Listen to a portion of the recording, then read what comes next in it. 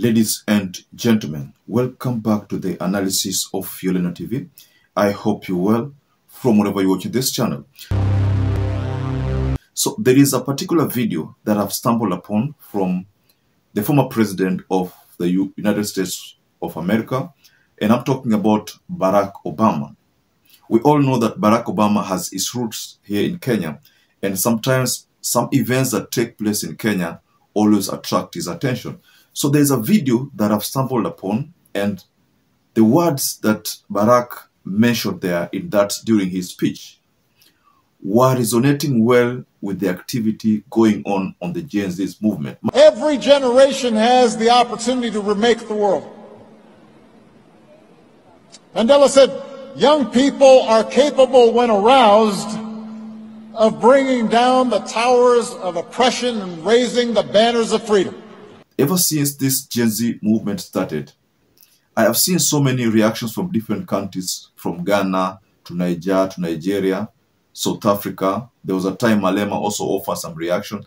So I want us to go to this video regarding what Barack Obama said. But first of all, let me take you to a certain footage of the peaceful demonstrators when they left Uhuru Park and proceeded to Moi Avenue.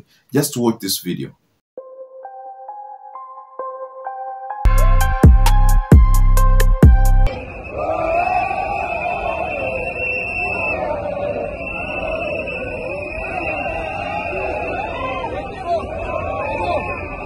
So I want us to go to that video where Barack Obama has made a statement which is believed to be a statement is in support of Generation Z movement.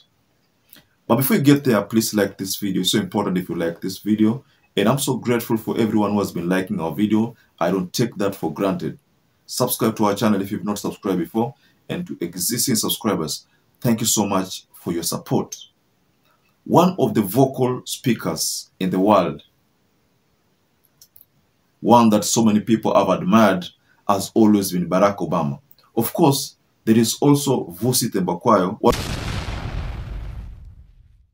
of the most renowned speakers of South Africa. But in this analysis, our point of concern is what Barack Obama said. So allow me to take you to this video. Just watch this video. We don't just need one leader. We don't just need one inspiration. What we badly need right now is that collective spirit. And I know that those young people, those hope carriers, are gathering around the world. Because history shows that whenever progress is threatened and the things we care about most are in question, we should heed the words of Robert Kennedy, who spoke here in South Africa. He said, our answer is the world's hope. It is to rely on youth. It's to rely on the spirit of the young. So young people who are in the audience, who are listening,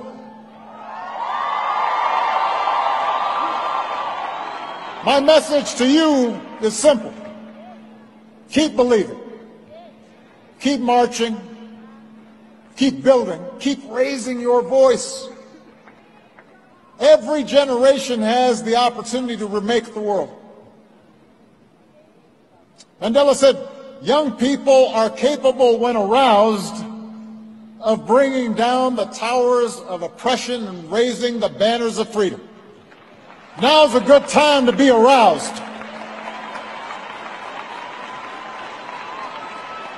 Now's a good time to be fired up. What Barack is talking about, bringing down the Tower of Babel. If you go to another separate statement, a statement that Okia Omtata also dished out. There's a video that was recorded. I think that time Okia Omtata was joining Uhuru Park, because I understand he went there in solidarity with the youths. So Okia Omtata managed to get an abrupt, interview from the youths who were there, and he shed light on the history of Kenya and how the liberation movement started. So what Okia Omtata was trying to say in very few words is that the youths need to continue with their struggle. And that is in line with what Barack Obama has also said. Because Barack Obama says the youth are the future. And that is a reality.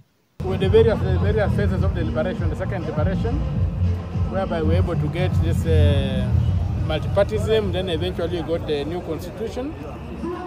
But the old forces always regroup and subvert the achievements.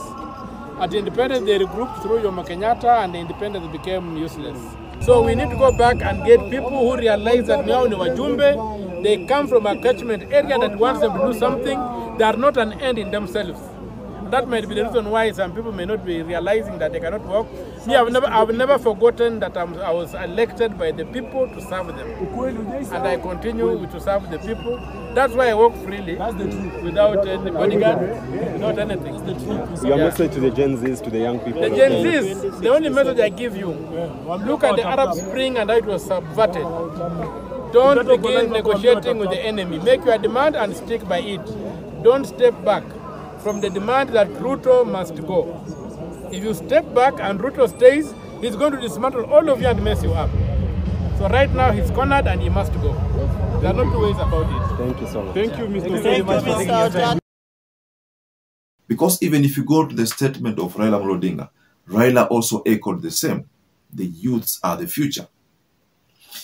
So in very few words, ladies and gentlemen, I think I agree with the statement from Barack Obama. Now, if I go to post-analysis of this SABASABA celebration that took place at Uhuru Park, I can as well say that it was very, very successful.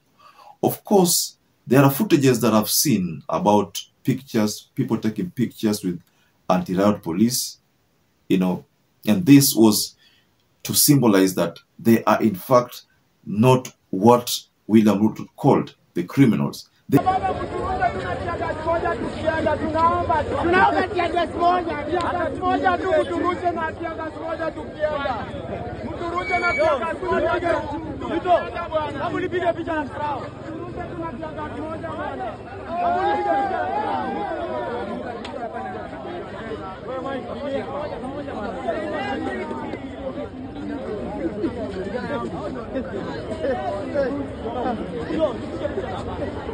are not criminals. So that's why you find that youths were taking a lot of photos with the police, anti-riot police there, and anti-riot police enjoyed the event because to them, they realized that kumbe hata hiyo kazi ni rahisi. You see, when there are demonstrations normally, the police huwa wanakuwa subjected to kazi ngumu sana, tear gas, running up and down, kule, mawe na rushwa. You know, it's always tiresome. So that at the end of the day, ukiregea kwa kambi, umechoka. But if you look at the event of the Sabasaba Day celebration, police, I think hakuna police alirusha tear gas because there was no need for, because there was no destruction of public property. In fact, that is already sending a message to the commands, you know, especially to Bungei. Bungei has been criticized lately as to having been the person who always dishes out instructions that are always meant to, you know, interfere with the peaceful processions. So if this time round they were not given a directive to throw tear gas, then maybe the police waliona kwamba ndio maana the event was very successful. Hizo video umeona hapo, the ones that I've just shared on your screen, look at them again. Those are people, youths taking photos with anti-riot police. So personally, I think the Sabasaba feat was very successful and Obama's message has been well received. But as to who this message was being sent to, personally, I think it was directed at the leadership of Kenya and the leadership of the world.